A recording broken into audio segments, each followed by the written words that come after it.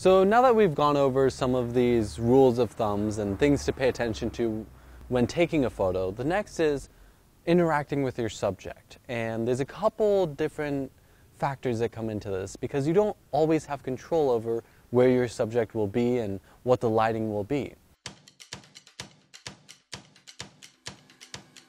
So when it comes to placing your subject, there's sort of two scenarios with this.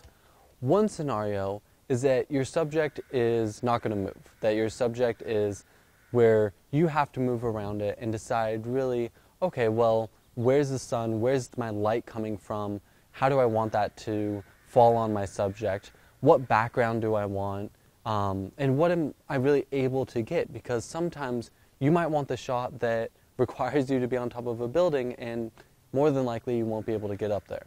So it's really figuring out what you're able to do, what you want in the background, and sometimes you won't be able to get it and you have to, make some sacrifices. The other sort of scenario is that you're at an event and you don't have control of your subject and your subject's going to constantly be moving, and it's here where you really need to know your perspective, know your rule of thirds, know what's in the background, know your environment really, and in that way you can move around and know that, oh well, I never want to show that area, so I'm always going to be coming from that area looking this way to get my photo. And dependent on where your subjects are moving, you'll know that you'll always have the background you want and not looking in a direction that you don't want to look. This can be really tricky because sometimes you can miss moments that you wish you had gotten, but this is a big lesson to learn. You can't always have your camera.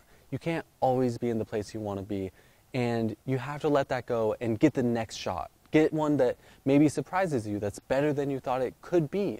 And that's a big lesson because I know there's been plenty of times where like, oh man, if only I had been over there, or if only I had captured that moment.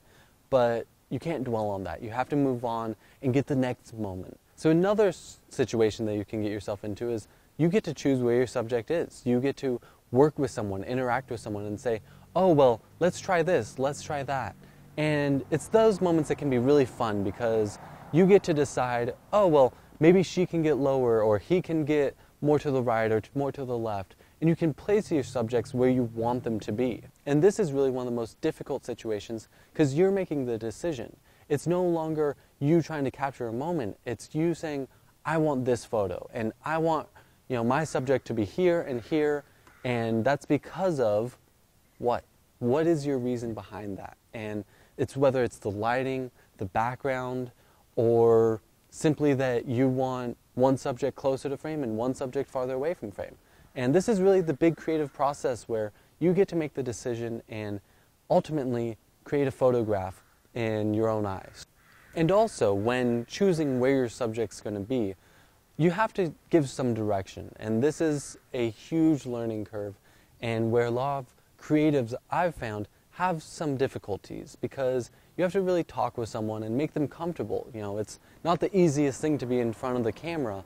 And if you're just focused on what is your photo and your camera settings and all these things, they're just sort of sitting there. And you have to be able to interact with them and talk with them and make them comfortable so that they're not feeling nervous or anxious about being in front of the camera.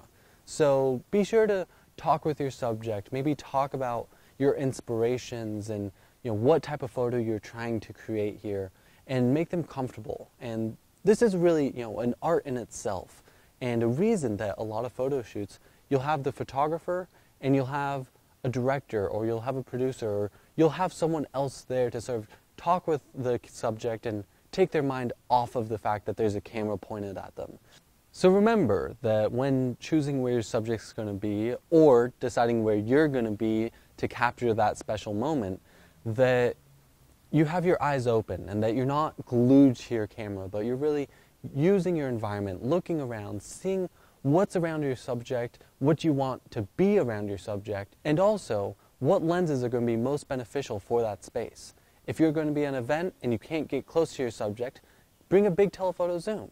If you're going to be working with people that you want to work with and being able to control the situation, find the focal length that you enjoy working with and stick that one on your camera. It's really about knowing your equipment, but also knowing your environment and knowing what you're getting yourself into before you're there and you're wishing you had something else. So remember, move around, be personable, talk with your subjects, and let them know what you're trying to achieve, because at the end of the day, they're the ones you're taking a photo of.